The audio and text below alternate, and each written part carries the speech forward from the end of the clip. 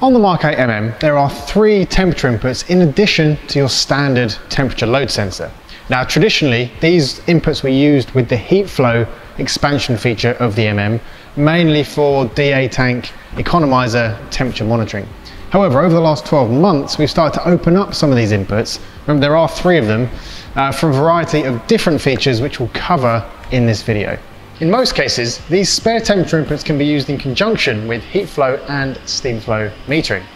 So in its basic form, we can use these inputs to monitor coil temperatures or the stack temperature of a boiler. And we can even set up configurable temperature shutdown thresholds to shut down the burner when we hit a certain point. Now, recently, we have been working with our tech centers to develop a group of features that we can use with these additional inputs for an enhanced cold start routine.